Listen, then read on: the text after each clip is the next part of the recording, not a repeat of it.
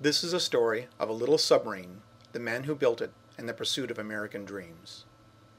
I met a couple guys a little while ago that built this beautiful little mini submarine. I was talking with them and asked, do you think we could take you guys, your submarine, and go back to the factory where you rolled the hull many years ago and recreate the scene of creating the submarine? They said yes, and after about a year of planning and logistics, because the submarine was up in Alaska and the factory's busy, we wound up doing just that. Here's a shot of the inside of the submarine. Believe me when I say it's a tight fit. What I'm trying to do is recreate the scene somewhat whimsically. It's not a literal interpretation of back then, it's more, I would say, fanciful. This is the final composition of the submarine in the same foundry. You can see we have pipes floating up in the air, there's air tanks and battery packs, electric motors, even a bucket of paint on the ground.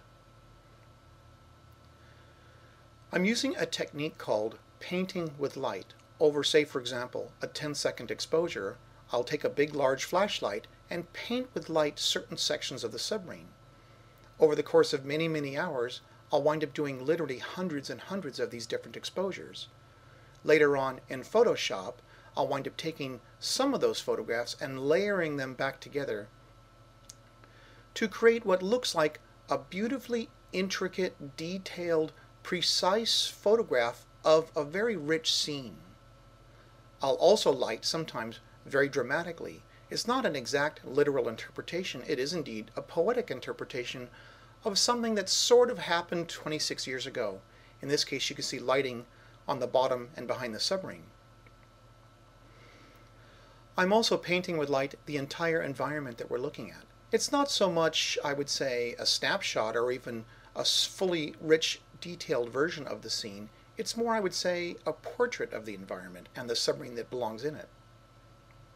If you look, you can see I'm even lighting that pipe floating in the air from underneath to create yet more drama and interest. The gentleman on the right, Armando, he's the foreman for the factory, and interestingly, it was his uncle who was the foreman 26 years ago and helped roll the hull. This gentleman on the left, Chris, he's the pilot for the submarine and actually runs the small business of chartering the submarine out to scientists. I do separate exposures, of course, for the sparks flying up and down.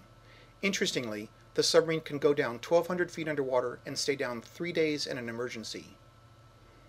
Lastly, Douglas, the designer and builder of the submarine, I put him in the center hatch.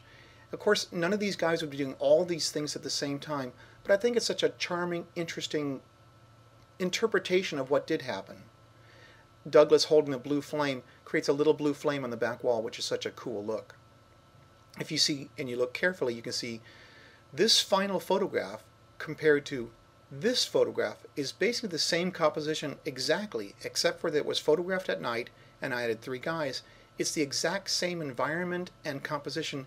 The only difference is lighting between this, and I think that's so interesting.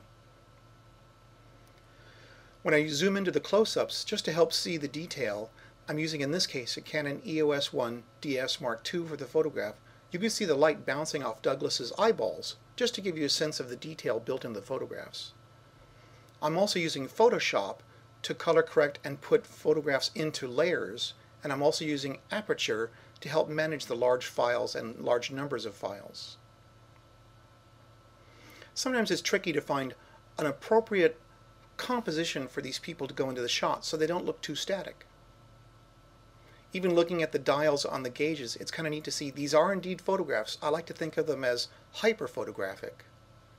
And lastly, as a point of charm and interest, I like to include a little hook or trick. In this case, I included the Beatles' yellow submarine plastic model and put it into the environment very subtly. And that's how the photograph came about.